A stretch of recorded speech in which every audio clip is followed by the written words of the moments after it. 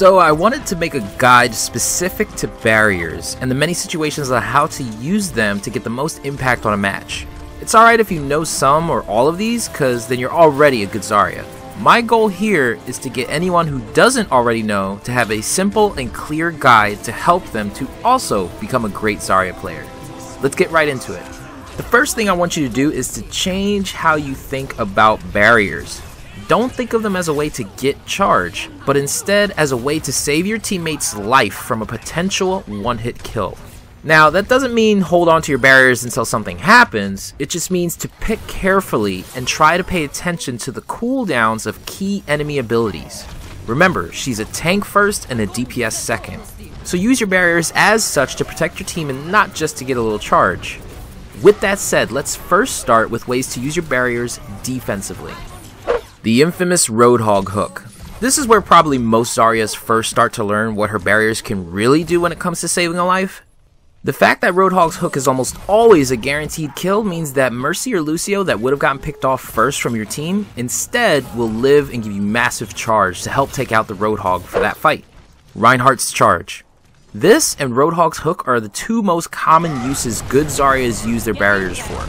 A Reinhardt charge can either reward his whole team if done right, or be a complete waste and now his team is entirely exposed because he left them.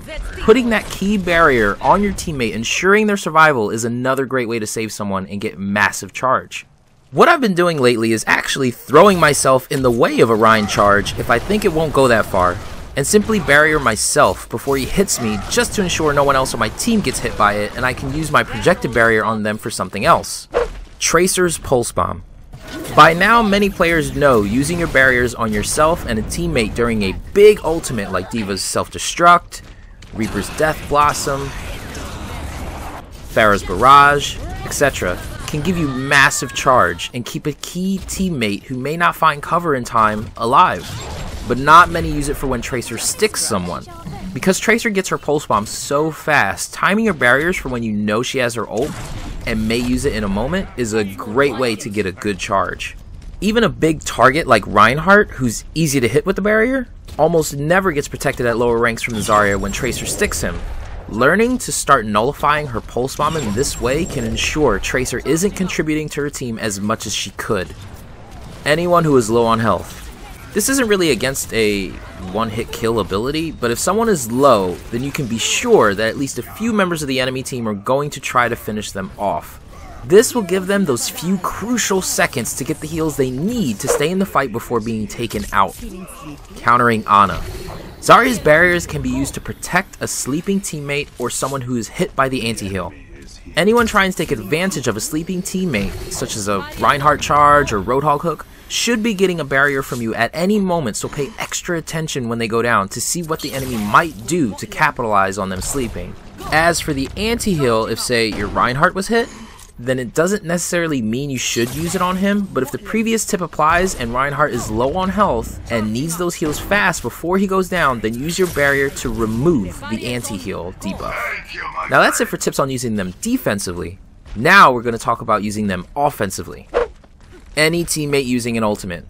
There are still many Zaryas that don't use barriers to help teammates pull off ultimates at lower ranks, so that's why I'm putting this here first. Using a barrier for your Reaper during his Death Blossom, Genji using his Dragon Blade, Pharah during Barrage are all great examples. Help your DPS pull off their team-wiping ultimates and I guarantee you'll get a really good charge from the enemy trying to take them out. Helping the other tank push. There are many things to stop your Reinhardt from completing his charge. Ana Sleep Dart, McCree Flashbang, Junkrat Trap, and even Sombra's Hack if it's fast enough. Try to coordinate or at least pay attention for when your Reinhardt charges in and give him that barrier. Same goes for Winston when he leaps in. When he jumps on the enemy healer, there's a good chance they will be protected and instantly start attacking your Winston. This is a great way to give him more time to take them out and your team to try and follow up.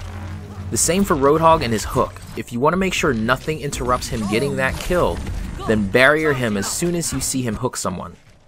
So again, use barriers to help the other tank on your team make their push. helping a DPS pull off an ability. Some great heroes you can also consider when trying to barrier are DPS whose ability takes time and they need help pulling it off, such as Mei trying to freeze someone or Sombra needing to get a key hack on an enemy.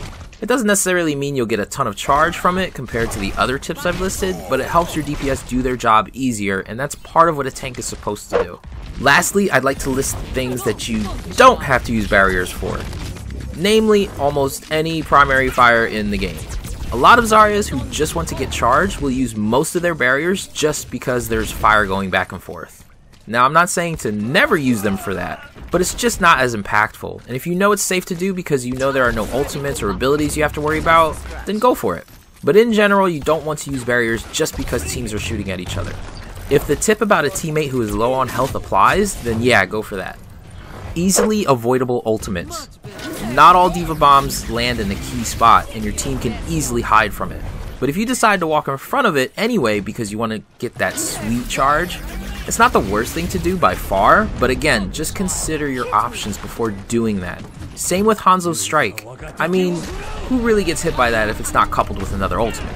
But if I had a nickel for every time a Zarya walked into a dragon strike willingly, again, I'm not saying to never do that, but choose carefully because Zarya is a tank first and a DPS second. So don't get too hung up on getting your charge, and think more about keeping your teammates alive, and you'll be surprised at how much charge you end up having because you're thinking more about your team than yourself. Bonus tip! Zarya's barrier can be used to protect your teammates from an ultimate by standing in front of it. The same goes if you shield a teammate and stand behind them protecting you from the ultimate. Reinhardt and D.Va are good examples. Instead of just shielding yourself and one other teammate, you have the potential to protect the entire team by using your barrier right next to the ultimate, zoning out its area of effect. This does take some getting used to, but it's really helpful. A special shout out to October Mona and Big Red, 2 subscribers who helped me get these clips together. So that's it for the video, guys. Tell me what you think. Did I miss something? Should I have added something? Or did you learn anything from this? Let me know in the comments below. If you enjoyed the video, be sure to share, like, and subscribe to the channel. My name is Chit, and I approve this message.